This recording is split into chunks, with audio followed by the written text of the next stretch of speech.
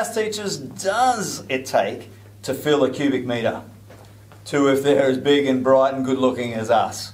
Today, in case you haven't worked it out, ladies and gents, we're doing a section on conversion of measurements from length to area to, of course, volume. I reckon we get a couple more teachers in here with us. We probably could. Yeah. Okay, so first of all, we might start talking about some length conversions. Mr. Savage, have you got anything that's about maybe a metre long?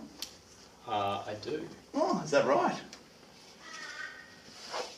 Hey, look at that, the metre-long ruler, fantastic. And if you look closely enough at those metre-long rulers, they actually tell you most of these conversions. If you find the 1 centimetre, you'll find 10 of these tiny little grids inside it, which is millimetres. And that actually shows us that there is 10 millimetres for every 1 centimetre.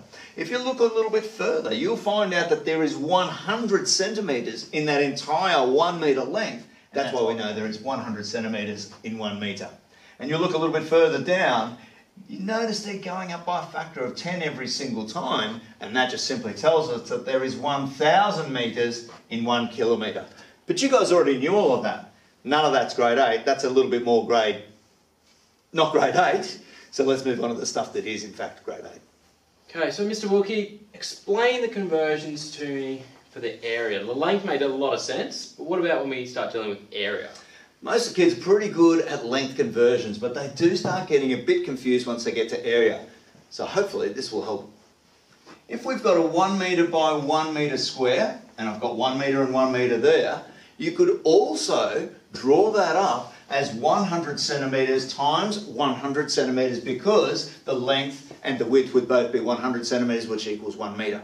Okay. Then what I'm going to do is I'm actually going to work out the area of each of those shapes. Now, length times width, or side times side for a square, and if we look at 1 metre times 1 metre, 1 times 1 is actually 1, and if we've got metres times metres, the answer is actually metres squared. So I know that if I've got a 1 metre by 1 metre square, the area of that is 1 metre squared. Okay, that makes sense. Yeah, straight as.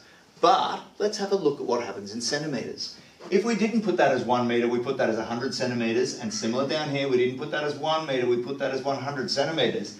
Here's what the same equation looks like when we multiply. And you'll notice we have to multiply 100 times 100 to get the same area. Now 100 times 100 happens to be 10,000. Now we're talking centimetres. Because I've times centimetres by centimetres, there's a little squared up the top. Conversion-wise, that means in 1 metre squared, there is actually 10,000 centimetres squared. Now some of you might look at that and think, how am I going to remember that? It's as simple as this. If we convert from metres to centimetres, we know we need to times by 100. If we're talking area and there are in fact 2 dimensions, we know we've got to do it twice. And that little 2 up the top of the metre squared and that centimetre squared is another reminder we simply need to do that conversion twice. So if I take that 1 metre squared, I multiply it by 100, and then I multiply it by 100 again, I get 10,000, and I'm now dealing with centimetres squared. All over it, Mr. Savage. Wow, easy stuff. Okay, so Mr. Wilkie, what if we're dealing with numbers that aren't just 1? I'm glad you asked. I'm really glad you asked, because rarely we're actually dealing with numbers at 1. So one of the type of conversions that we could do, we could have 6 metres squared, and we're asked to convert that to centimetres squared. Can you remember how we were talking about doing that, Mr. Savage? Yep, metres to centimetres squared, we had to multiply by 100 and then multiply by 100 again. Absolutely, we remembered we had to multiply by 100 2 times because there's a little 2 up there. So I simply take the number out the front, 6, and I multiply that by 100 1 times to get it into centimetres, multiply by 100 again to get it into centimetres squared, multiply all that out, and we have 60,000 centimetres squared. So it means 6 metres squared actually equals 60,000 centimetres squared. Wow. That's it. What about this one, sir? Starting to go backwards. So in this case here, you're looking at 800,000 centimetres squared, and you want to go back to metres squared. Does that mean you would have to do the opposite of what you've just done up here in example 1? This guy is good. He's so good. Yeah, That's right. exactly right, sir. So over here, we start with our 800,000. Okay.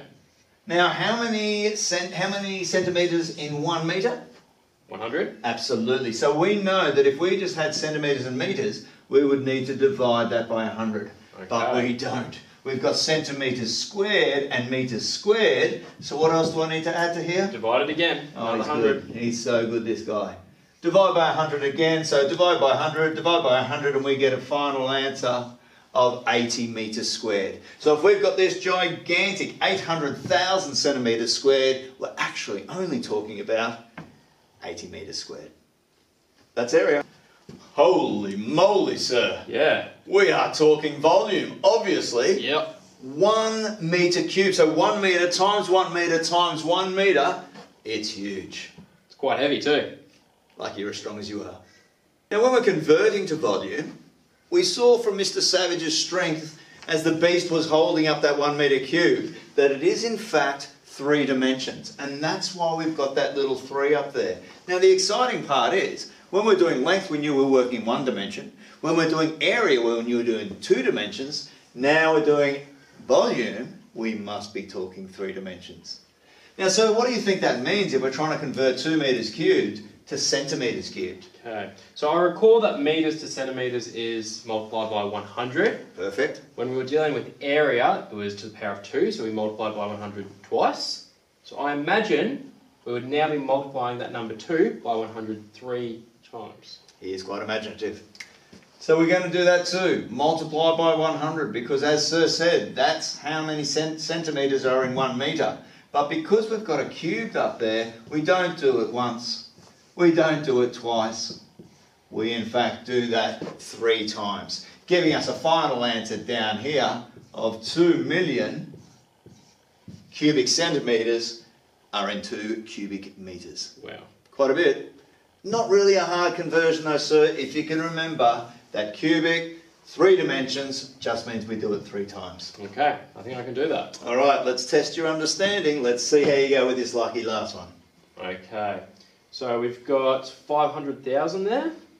Okay, and it's in centimetres cubed, and we need to get it to metres cubed. So once again, we're going centimetres cubed to metres cubed, which means we're doing the opposite to what we did in this example up here. Sure are. So you're going to be dividing by 100 3 times. This guy is good. So, all right, now. 500,000 divided by 100, because that's how many centimetres are in a metre. Divide by 100 again, because we're not talking about just 1 centimetre in 1 dimension. We can't just talk about 2 dimensions. We need to divide by 100 again, because we are in fact talking about 3 dimensions. And I'm going to put it over there, just so that looks a little bit better. Now, so if you were going to divide 500,000 by 100, divided by 100 and divided by 100 again, how does that come out? Well, I always look at it this way. The number of zeros that you're dividing by, they're the number of places you can kind of jump. So 2 zeros there, 2 zeros there, and 2 zeros there. Imagining a little decimal place there, that means I'm doing 6 jumps for the 6 zeros. 1, 2, 3, 4, 5, 6. Very good. So if we had a decimal just in front of that 5.5, sometimes we write that as 0.5, and that means that if we've got 500,000 cubic centimetres, that actually means 0.5 of a cubic metre. Incredible stuff. Wow. That is converting. I've learnt volumes today.